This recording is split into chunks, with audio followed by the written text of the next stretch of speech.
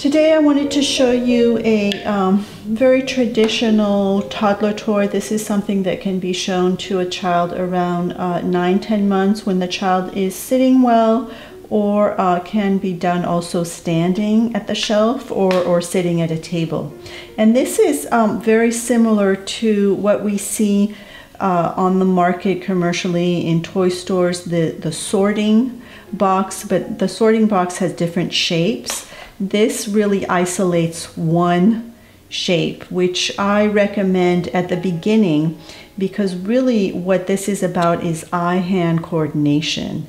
And the important thing to master is to be able to put the cube in the square hole. And this can seem very simple to us, but it is quite complex for the child. So isolating it and really giving them one shape to worry about to do this action will really help them master this. So I will show you, as I've shown before, without saying any words and really presenting it to the young child.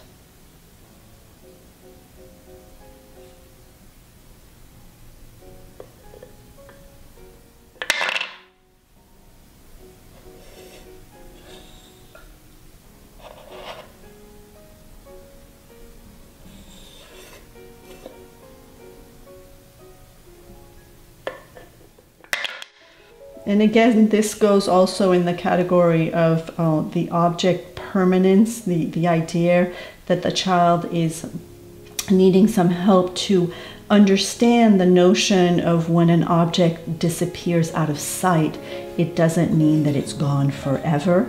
And these exercises really help them master that. So again, this is good for a 9-10 month old and beyond, and it is the Imbucare box with the square shape and the cube.